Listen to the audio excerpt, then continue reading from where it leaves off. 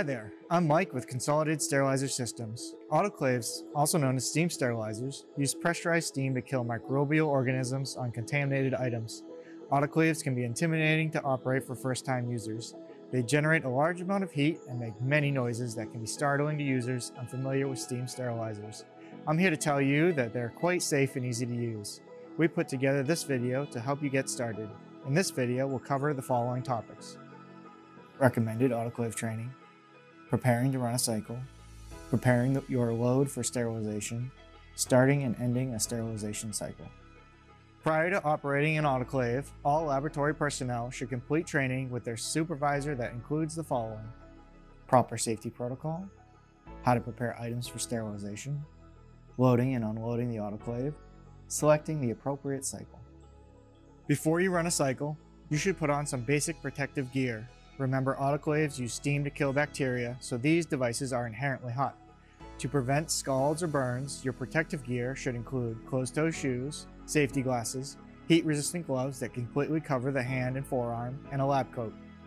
Although the exterior of the autoclave is cool or warm to the touch, it's recommended not to touch metal surfaces, as these can be hot even when the autoclave isn't actively in use, and to keep hands and arms clear of the chamber door.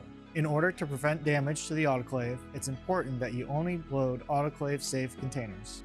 These include glassware, plastic autoclavable tubs or bins, metal autoclavable tubs or bins, autoclavable waste bags, aka red bags.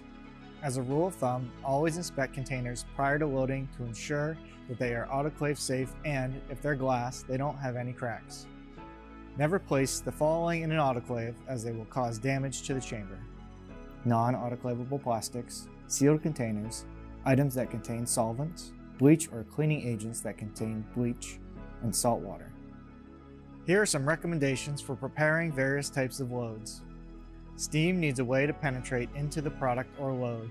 We want to prevent air pockets from forming in our load, as this will prevent proper sterilization. So we don't want to close off the orifice of what we're sterilizing. Liquids can boil, froth, and foam during sterilization. Caps or aluminum foil loosely applied to the tops of containers can limit venting, and tubs or trays can contain any liquid that does escape.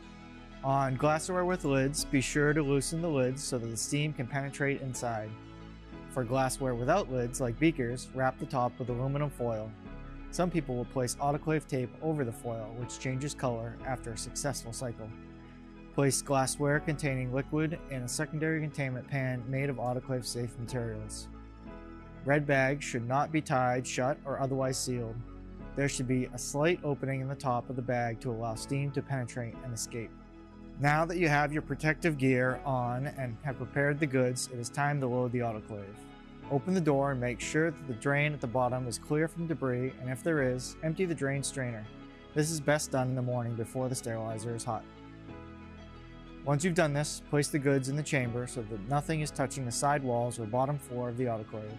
Be mindful never to overload the autoclave. This prevents steam from circulating through the chamber. If the autoclave has a metal wire rack shelf, place the items so that they are easily accessible from the autoclave door.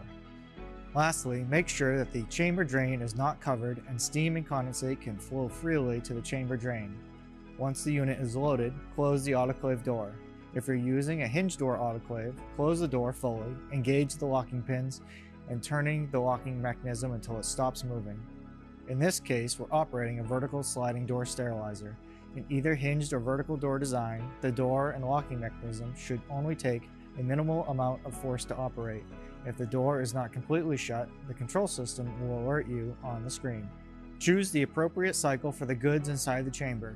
If you are unsure which cycle to select, consult the autoclave manual for instruction on how to choose the correct cycle parameters. Note that sterilization time and cycle type will vary depending on a number of factors, including the size of the load and the type of load. In our case here today, we're sterilizing red bag waste, so we'll select a gravity cycle. Do not attempt to open the autoclave door once the cycle has started, as this presents a safety risk and could damage the autoclave. Should you suspect any issues with the autoclave, abort the cycle using the abort button on the touchscreen and wait for the temperature and pressure to return to a safe range before opening the door lock.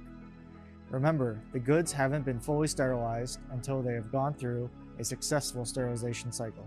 Additionally, here is the liquid cycle. As I mentioned previously, load the liquids into an autoclavable bin, shut the door, select your cycle, and hit start. Once the cycle is complete and the autoclave temperature and pressure have dropped to a safe range, carefully open the door slowly to let the autoclave vent and the goods cool. If there's a fume hood above the autoclave, make sure it is turned on. Be careful not to agitate any liquid containers or remove caps while unloading, as this can lead to scalding or burning from boiling liquids. Place all goods in a clearly designated area and allow them to cool to room temperature. Close the autoclave door once complete.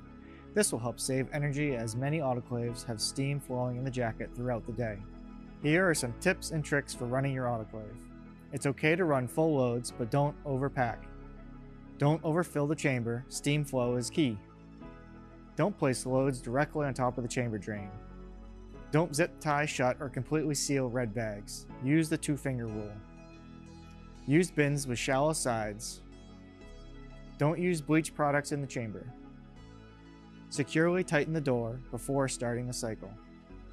Use a load probe in your liquids or the F-Sub-Zero cycle to reduce cycle times. And that's it. If you have any additional questions on how to use an autoclave, contact Consolidated Sterilizer Systems for more information.